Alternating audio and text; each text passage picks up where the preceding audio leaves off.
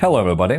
Watch this video to find out how to recover data from a QEMU virtual machine, how to create a QEMU hypervisor in a Windows operating system and create a Linux virtual machine.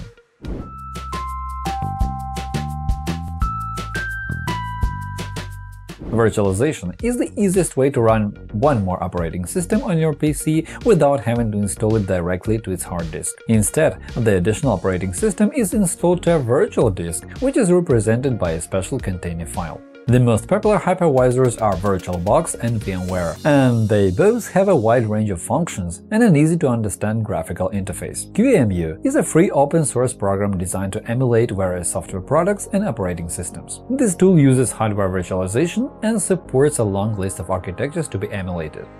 The first thing you need for installation is to download a QEMU distribution for Windows. You can get it from the official website. You can choose between 32-bit and 64-bit versions. We need the 64-bit one, so choose and download the corresponding file.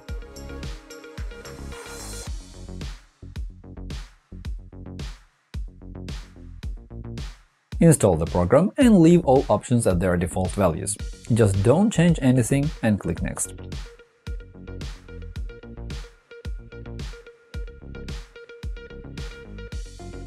Unlike VirtualBox and similar hypervisors, QEMU doesn't have a graphical interface. It can be operated with the command prompt only. Let's download an ISO image of the operating system, which we will install onto the virtual machine. After that, we need to add the QEMU path to the environment variables. To do that, open the File Explorer and copy the path to the folder containing the program. Then, right-click on this PC and open Properties.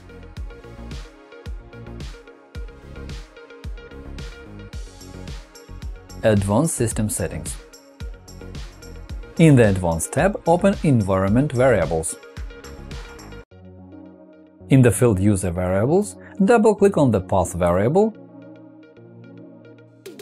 then click New, paste the path to the QEMU folder that you have copied before, click OK to save the changes, and then click OK again to leave the settings.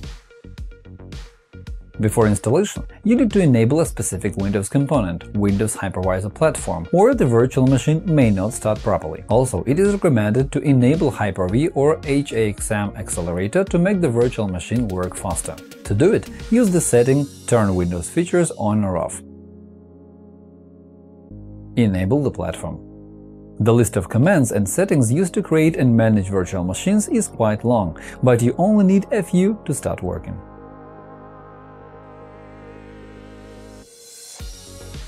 Launch the command prompt as administrator and begin the installation.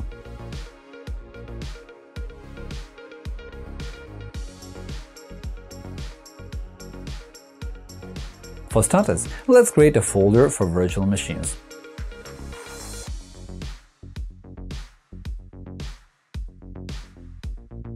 Then go to that folder with the command prompt. Now you need to create a virtual hard disk of 15 to 20 GB. Use the following command for this step.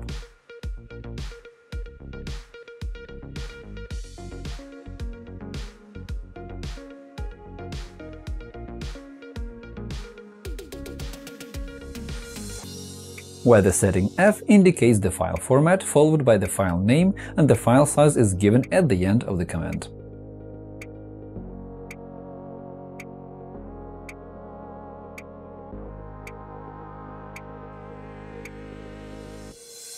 Then, enter another command to create a virtual machine. It includes certain settings: the architecture, the boot disk, the virtual machine RAM size, the number of processors allocated for this machine, the path to the folder containing the program, the graphics, the sound, the virtual disk,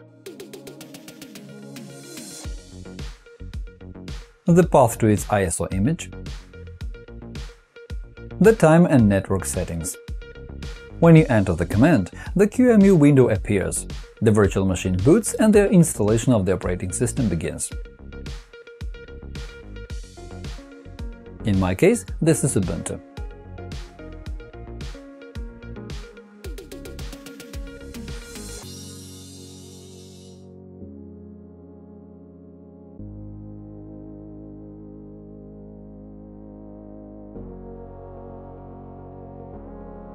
After the installation is complete and the virtual machine restarts, it boots with the operating system you have installed, and it is now ready for work.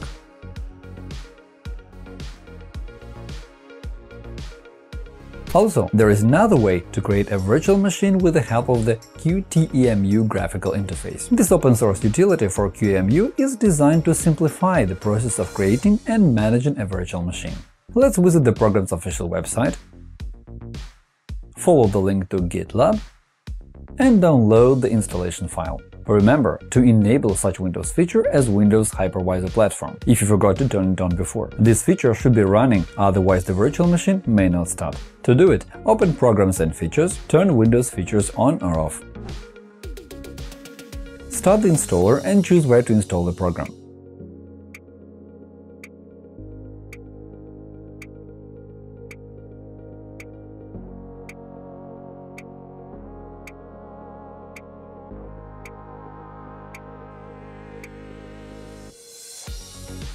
After the installation is over, put the program's shortcut on the desktop for your convenience and create a folder to store virtual machine files.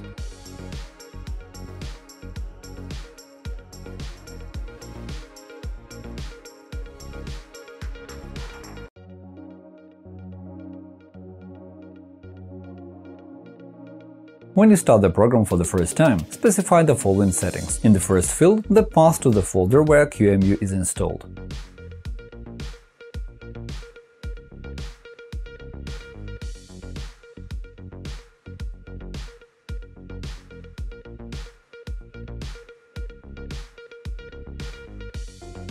In the second field, the path to the QEMU img file.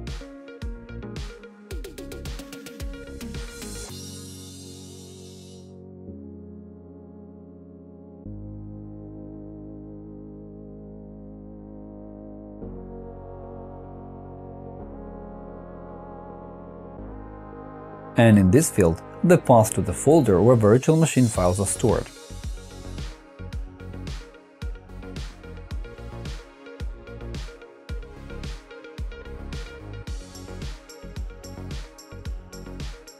And then click Finish. To create a new virtual machine, click Machine, New Machine, give a name, operating system type, select its version and then click Next. In this machine page, click Next unless you need to choose a specific motherboard setup. After that, you should choose a proper CPU type and configure the graphics, sound and network settings. If you get the wrong CPU, the virtual machine may not boot properly.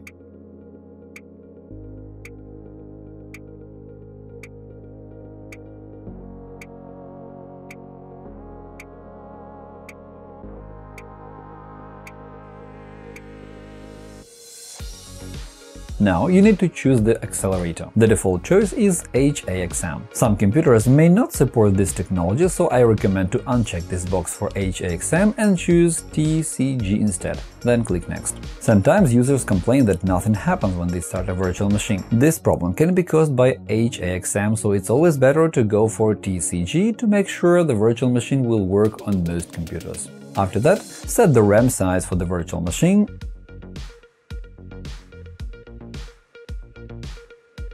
and create a virtual hard disk. Specify the disk size and type,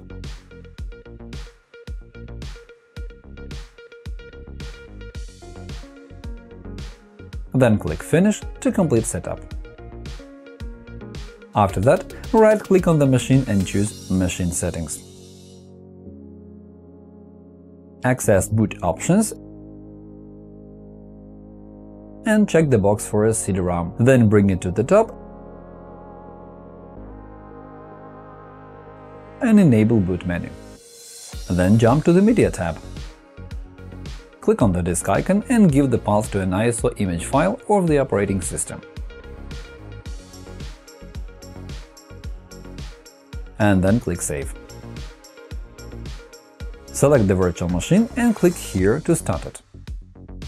The QEMU window opens and the operating system installer boots. When the installation process is over, the virtual machine will be ready to use. Alright, we have just explored the process of installing QEMU and creating a virtual machine. But what should you do if, for any reason, you lost access to your virtual machine, deleted the machine files by accident, or lost some mission-critical data stored on the virtual hard disk? If that's your case, use a specialized data recovery tool, Hetman Partition Recovery, which can work successfully with most file formats used in popular hypervisors. It supports all popular file systems formats, and it can help you restore data after deleting, formatting, and hardware or software errors. In a Windows operating system, all you have to do is to download and install the program. If you are using a different operating system, take the hard disk out of your computer and connect it to a Windows PC. If you want to recover virtual machine files, connect the disk where virtual disk files were stored and scan it with Hetman Partition Recovery. Right-click on the disk and choose Open. Select the scan type, Fast Scan or Full Analysis if the first option is not available. Before starting full analysis, choose the file system and click Next. In my case, Fast Scan is available.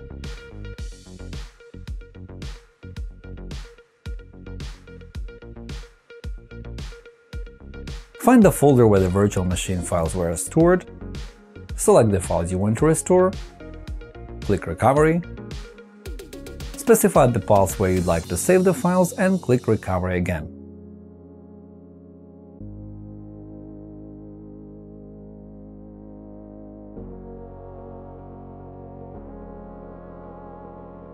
You will find the recovered files in the directory you have chosen.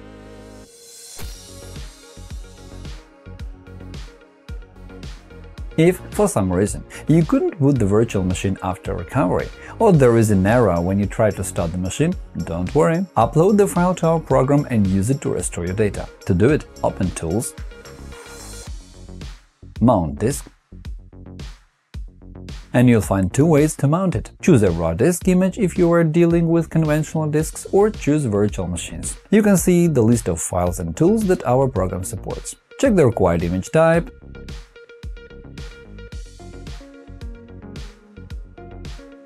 give the path to the folder containing virtual hard disk files and click Select Folder.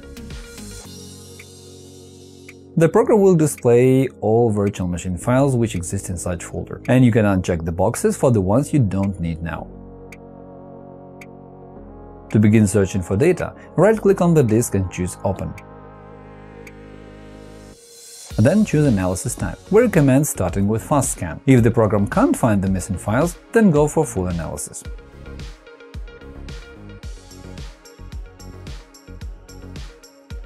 You can see that the program can find all files remaining on the disk without difficulty.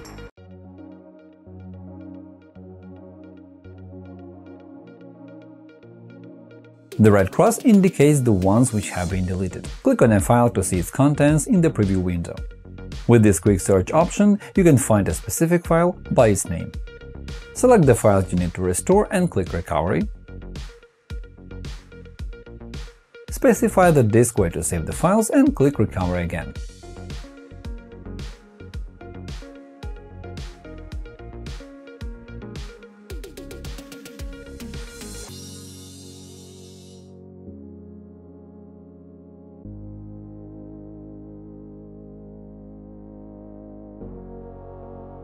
Summing up, what can we say about the QEMU Hypervisor? It's difficult to say if it's better or worse than VirtualBox or VMware. More likely, it's an alternative method of virtualization, and it has its own pros and cons. QEMU is less convenient, it requires you to know the manuals, and its performance is very moderate. To accelerate its work in Windows, you need to install and configure AHXM, the Hardware Accelerated Execution Manager. On the other hand, this tool lets you emulate work on various architectures which are not supported by popular hypervisors. And if you ever lose any data, now you know which recovery tool can bring it back in a most efficient way. And that is all for now. Hopefully this video was useful. Remember to click the like button and subscribe to our channel. Leave comments to ask questions. Thank you for watching and good luck.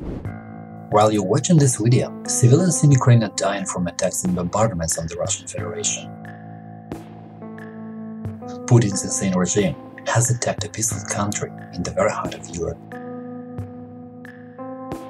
Support the Ukrainian army by making a contribution to the fund Come Back Alive.